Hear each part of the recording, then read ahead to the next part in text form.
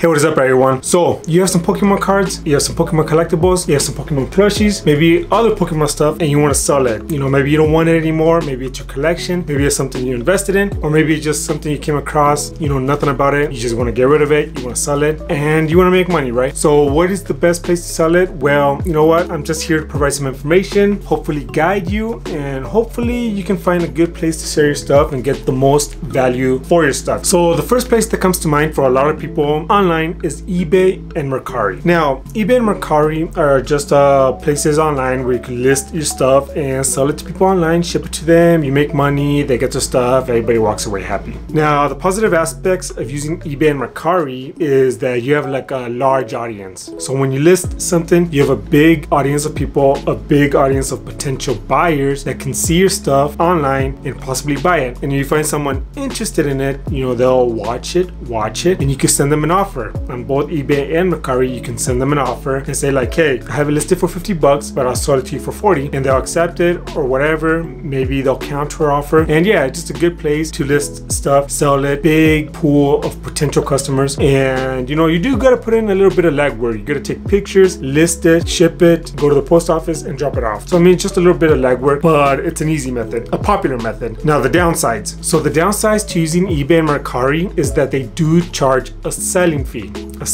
So they charge about 10%, maybe 12%. I want to say it's like 12%. It's like around there, like 10 to 12%. So if you sell something for 100 bucks, eBay and Mercari are gonna walk away with 10%, which is like for 100 bucks, they're gonna walk away with $10. Now on top of that, you gotta pay shipping fees. So you walk away with 90, but then you gotta pay to ship it. So you gotta put another 10 aside and then use those 10 to ship it. So at the end of the day, your $100 item, you're only gonna get like 80 bucks for it, 80 bucks in your pocket, which is okay, but you are kind of losing money because like, all right, I'm paying fees, plus I got to ship it out of pocket. You know, you do lose a little bit of money, but it makes sense because you're using their platform and you're using like that big pool of buyers to get, you know, get eyes on your product. Pro tip, if you do use eBay or Mercari to sell stuff, buy the shipping labels directly on eBay or Mercari. Because if you sell something on eBay and you know, you sell it, you put it in a box, you get a piece of paper, you write down the address, go to the post office, tell them like, hey, I want to ship this, and then pay them at the post office, it's going to come out a little bit more expensive. For example, I sell this for like 30 bucks on eBay. I put it in a box, write the address, go to the post office, say I want to ship it. The post office is probably going to charge me like 10 or 12 bucks just to ship this. But if I buy the label directly on eBay, I probably can ship it for like 6 or 7 bucks, which is a bit cheaper. You know, just buy the label directly on eBay or Mercari, and it's just cheaper that way, and you'll make more money that way. You know, you're not losing as much. All right, so another place that you can sell your Pokemon stuff, specifically your Pokemon cards and your Pokemon video games, are your local card shops and your local game shops, aka LCS and LGS. You know, they're just your local little nerdy card video game shops. When you walk in there, you'll see a bunch of like maybe like Funko Pops, video games, cards, you know, maybe people on the back playing like some tournament, you know, playing some cards. Yeah, you can sell your stuff there. You could bring in your collection, go to the staff and be like, hey, I want to sell my collection, how much will you guys give me for it? They'll praise it, they'll look at it, and they'll give you an offer, give you cash. You walk away, they walk away,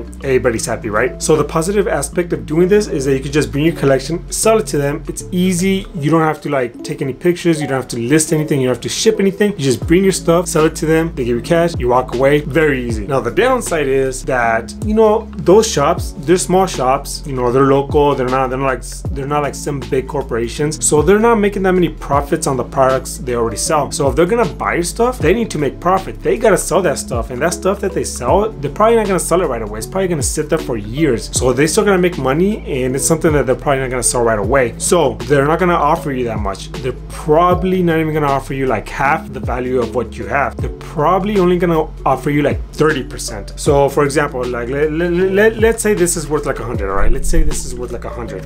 If you bring it in, they'll probably only give you like 30 bucks. I mean, it's a very easy 30 bucks. Here you go, 30 bucks. All right, cool. But this is worth 100. Like they're probably gonna sell it for 100, but like I said, they gotta make money. They're probably not gonna sell this right away. They're probably gonna have it like in their shop for like 2 years or something. So eBay and Mercari, you gotta put in some legwork, but you'll hopefully walk away with like 80 bucks. While your local card shop and your local game shop, you'll probably walk away with like 30 bucks, which I mean, doesn't really feel worth it, but it is super easy to do. So that's one way, something to think about. All right, so another way is a bit weird, a bit unorthodox, but you know, it's just some information for you guys to know. All right, so let's say you have a box of cards, all right? Let's say it's a box of cards that's worth like $5,000, maybe even $10,000, all right? You know it's worth $10,000. You've seen it go online for $10,000. You've seen it be be sold for $10,000. That's an expensive box of cards. 10,000 bucks. What is the best way to sell it? You could go on eBay, you could go on Mercari, but they're gonna charge 10%. 10% of 10,000 is 1,000. So you're gonna be giving $1,000 to eBay or Mercari just to sell your product on their website. That's a lot of money. That's a lot of money. Or you could take it to your local game shop and sell it to them, your local card shop, but they're only gonna give you like 30%, which is $3,000. Your $10,000 item, selling it for $3,000. I don't know about that, man. That does not feel worth it, man. It doesn't feel like it's worth it. Like, so how will you sell it? How are you gonna sell it? Well, the way I thought about this, and again, this is a bit unorthodox, a bit weird,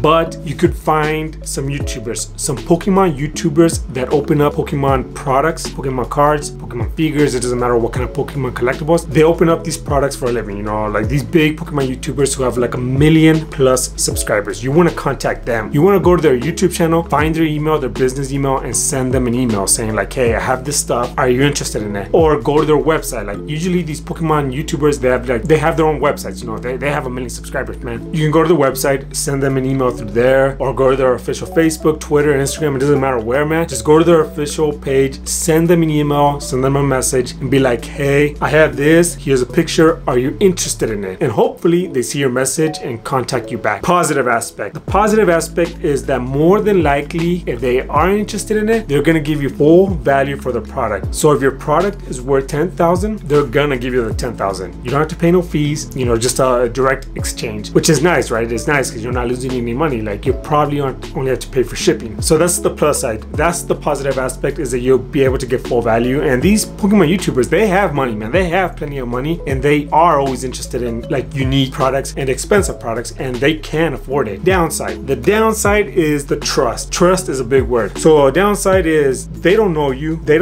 and they don't know if you're gonna scam them. So they'll probably ask you to send the product to them first. Like, hey, send me the product first and then I'll give you the money. Can you trust them to give you the money? See, that's the hard part. You have to trust them and they have to trust you. So I mean, it's kind of like blind trust, having faith for a very expensive product that's worth 10,000. But I mean, if it's a big YouTuber, I mean, they have a reputation. There's a reason they have a reputation, you know. Like, I don't think they're gonna like scam you or anything. If it's a smaller YouTuber, you know, I'll be wary. But even smaller YouTubers might be interested in like some smaller products. Just something to think about. Another way to be secure, pro tip, to be secure and safe and make sure that everybody's happy, is to meet in person. So if you do sell it to like a big YouTuber, if it's a big YouTuber, they'll probably want to meet up in person just to see the product, and you know, they'll probably give you like a check or cash, maybe cash. So I mean, meeting up in person, also another downside. I mean, most likely you guys don't live in the same town, even the same state, so you'll probably have to like fly over to them, or they'll fly to you, or they'll send someone to meet up in person. They'll bring you cash, you bring the product, you guys meet up in person, you see the cash, they see the product. It's a bit weird. It might be a little bit shady for some people. It might be a bit uncomfortable, but it is a way. It's something to think about. And if you do it, just make sure it's someone that has a good reputation. All right, so another way to sell your stuff, your Pokemon stuff, and this is my favorite way, is to go to Reddit and go to the subreddit r/Pokemon TCG trades. So pretty much this subreddit is where people come together and they sell and buy Pokemon stuff, specifically Pokemon cards. This is a subreddit for Pokemon cards, but they do allow Pokemon related stuff like video games, Pokemon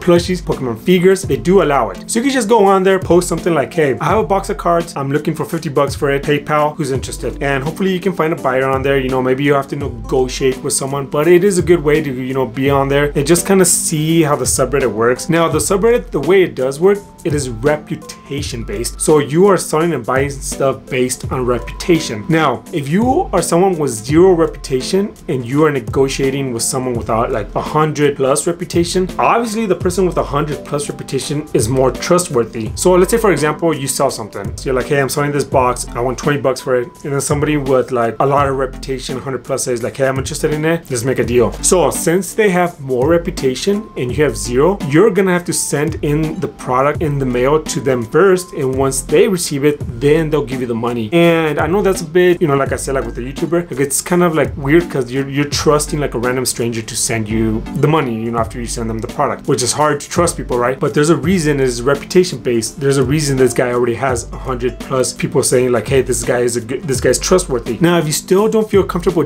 doing that, the subreddit does offer you like a third party, someone that has been vetted and trusted by the moderators. You know, they do charge a fee to use a third party. Both of you pretty much sent what you have, you know, the product and the money to the third party, and once the third party receives both items, then they send it to both the buyer and the seller, you know. But they do charge a fee to use that. Or you could just be like, you know what, I'm not gonna use that service. I have zero feedback. I understand I have zero feedback, so I'm gonna send my box of cards to this person who has very good feedback, and hopefully they don't scam me. Which, I mean, they're not gonna scam me, dude. I've been on there. I've already done some I've already done some buys and trades, and I haven't had any trouble with anybody. Like, I've already done that. I already did send some of my Pokemon stuff to like somebody that had like a lot of feedback. It's a subreddit based on reputation, and you can trust the reputation, in my opinion. But when you do go on there, just build up your reputation, you know, buy and sell small cards, you know, like small, like $10 card. And then once you get like a good understanding of the subreddit and how it works, then you can start selling like your stuff that's worth like $1,000 plus. Now, the thing about it, like I said, is they do allow Pokemon related stuff, not just Pokemon cards. Like, they do allow like Pokemon plushies, figures, video games, whatever, as long as it's related to Pokemon. So you could go on there and sell like, you know, your Pokemon plushies, or trade your Pokemon plushies for Pokemon cards. You know, you could trade Pokemon stuff for Pokemon stuff, or you could offer cash for Pokemon stuff, or you could sell your Pokemon stuff for cash. You know, there's a lot going on there, man. You should check it out. It's a good way to sell and buy stuff. Just some information for you to know. All right, so the last place I want to share with you guys is similar to the Pokemon TCG trade subreddit. It is on Facebook. It is a Facebook group called Pokemon World. Pokemon World. All right, so on there, it's a group that you join, and you just go on there and you make posts of pretty much same idea as the Pokemon TCG trade subreddit. So you post what you have and you post what you want. You know, say like I have like a box of cards, or I have some plushies and I'm looking for like 50 bucks for them. Or you post what you want. You know, like I have cash and I'm looking for a Pikachu plushie. Doesn't matter. So same idea, man. You just look through the post, you make posts. Now, I don't know exactly how this page works because I haven't been on there that long. I haven't made any transactions on it. So it's the same idea, but it's just a different place to do it. It is also reputation based, and you do gotta build your reputation. Now, the thing I like about both the Facebook group and the Reddit group, the thing I like about it is if you do sell something, you could potentially get full value for it. If you have something that's worth $1,000, you know, you could potentially find someone that's gonna buy it for $1,000. And the reason I say potentially is because people like to negotiate. Even though it's worth $1,000, they're probably gonna ask you for like, hey, can you sell it for $950, maybe $980? Let's negotiate. But also, a lot of buyers are willing to buy it for $1,000. The reason is because if they buy it for $1,000 anywhere else online, they gotta pay taxes on it. You know, like $1,000 with taxes is gonna be like $1,000.50. But if they buy it from you directly, if they buy it from you, they're only gonna pay $1,000. So it's a win-win situation. You know, buyer doesn't pay taxes and you don't pay any fees, and it's a even transaction. So yeah, that's a big plus side, is that you could get full value of it. You don't gotta pay any fees, and you get the full value for your product. Downside is that it's also kind of iffy because there's like a trust aspect to it, where you gotta trust that the other person is gonna, you know, go through on their end. And also, it might take time to sell. Like if you post something, you're probably not gonna find any buyers right away. It might take you like months to sell something, and you know, you might not find a buyer right away. You might even have to lower the price that you want on your product. So I mean, that's the only downside, is that you might not find something right away, and you also gotta trust people. You know, you gotta trust people, which is hard to do for some people, but it is